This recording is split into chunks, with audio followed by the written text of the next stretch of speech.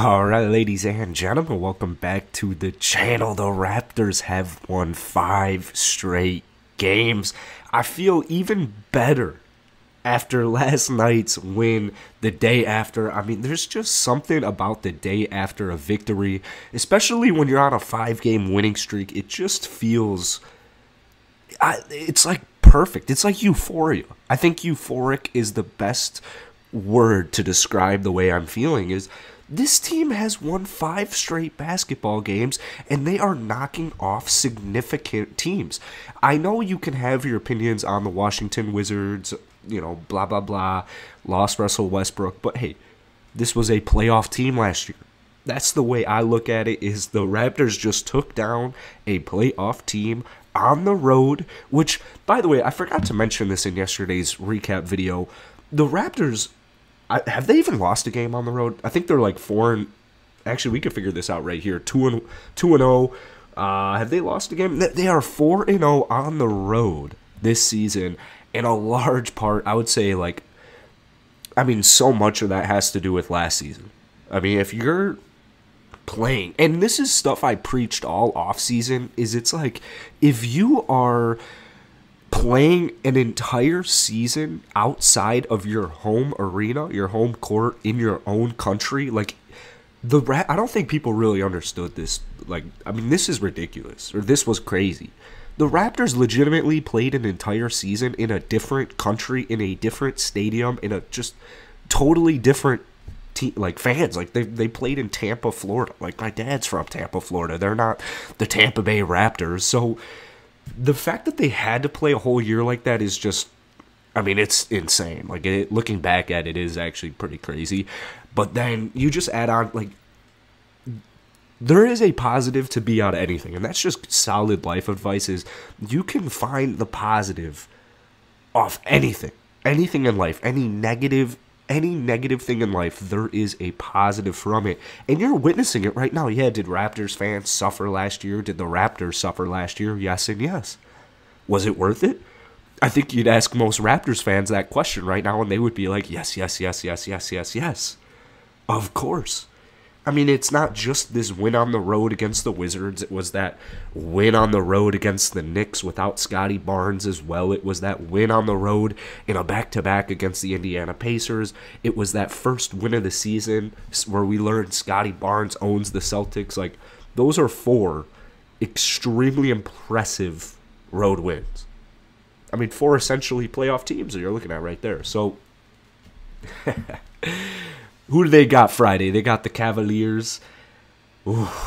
Now, the Cavs are pretty good, man. I definitely won't lie to you. The Cavs are not, the worst team in basketball, and it's not even close. They just got a nice win against the Trailblazers, and then earlier this week, might have been last Sunday, but I think it was Monday night, they got a good win against the Hornets. I actually watched that whole game. Yeah, it was Monday night. I watched the whole game, and I made a video on the Cavs after, because I'm like, well, first off, the Raptors are playing them later this week, so I can get a good scouting in here, but also, they're good, and they're fun to watch. They are legitimately a fun team to watch, and this is going to be a really interesting game because, and I'm not trying to get into a preview video real quick. I'll post a preview video probably later tonight, but they have 3 7-footers in their starting lineup, so that's going to be an interesting game. But let's talk about last night's game. Let's talk about a couple more, let's do takeaways, I guess is the great word for that. Also, if you're still watching right now, hit that like button, hit that sub button. I post Raptors content at least 7 days a week. Sometimes it gets more to 10. We're trying to hit 9,000 subscribers. I believe I am 120 away, so thank you guys so much. Let's talk about Freddie V, because this is something I was mentioning yesterday. I believe I have a screenshot here. I don't. Damn. Wow, I'm shocked I don't have a screenshot. Basically, the screenshot was Freddie in the first couple of games, it was 8 assists, bad efficiency, and then since the win streak started, it's been 6 assists and a lot better shooting, more points per game, more rebound, everything. So that's something definitely. And also, I do apologize because I'm still sick as fuck. But Freddie V, 33, 3 and 6 last night, 3 and 6 from downtown. He had a steal, he had a block. My only issue with Fred VanVleet this year is not an issue with him himself. It's more with Nick Nurse playing him 40-plus minutes every single night. Like, that's why you have guys like Delano Banton and Malachi Flynn and even Goran Dragic down there in the roster, because it's like, why play your point guard, your starting point guard, 43 minutes if you don't have to? I mean, that's pretty insane. But I guess they have really kind of needed him. They've needed that. They've needed their captain, really. They've needed their leader. Because the last 2 games, Scotty Barnes has been out. And I know that, like, to a lot, if you're not a Raptors fan, Scotty Barnes being out for 2 games probably sounds like such a bad excuse, but it's legitimate. I mean, Scotty Barnes is averaging 19-8 this season. I don't think you can tell me that 19-8 for a rookie who's played, 7 games so far is bad. I mean, it's extremely impressive. So the Raptors are 6-3 right now. They're either about to be 6-4 or 7-3, and I think everyone can agree that is a huge, huge victory, considering, I mean, last year Vegas put them at like 36.5 wins. They're already almost, I mean, not halfway there, but what's the math there? 25%? Like, they're literally getting there. They're like 20%. If they win, they're like 20% away from what Vegas has them projected, and they've only played 9 games this season. So a lot of this has to do with Freddie V, because he is just controlling this game. And I have a quote here that was after the game.